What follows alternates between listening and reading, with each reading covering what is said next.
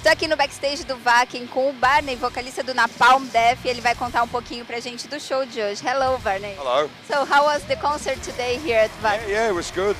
There was a lot of people, more than I expected, to be honest, because it was first band of the day, I think. And a lot of people were like, "Why are you first band of the day?" And we were like, "I don't know, you know." But it's okay, you know, whatever, you know. It was, but yeah, it was good. It was good. You were supposed to play in Saturday. What did you change for Friday? Another mess, you know. But yeah, no. The thing to mention, I felt really bad because there were kids actually that came here to do the whole weekend as a holiday, but just wanted to see Napalm. I feel so bad, you know.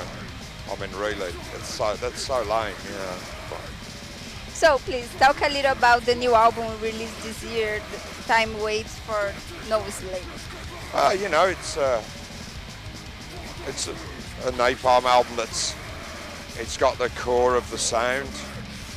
It's still experimental in some places, but you can tell it's a Napalm album. And yeah, I just think it's pretty ferocious, and you know, and that's what Napalm is. You know, it's like fast, chaotic, and there you go, you know.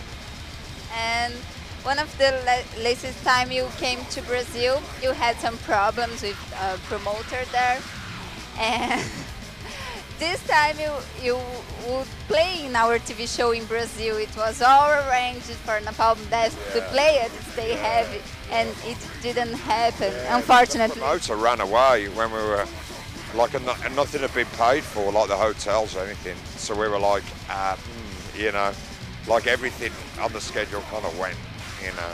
So I apologise, you know, but that's what happens sometimes. The promoter just literally ran away, you know. No. Well, and do you intend to go to Brazil on this tour? I think we're going at some point. I don't exactly remember when, but it's November or something.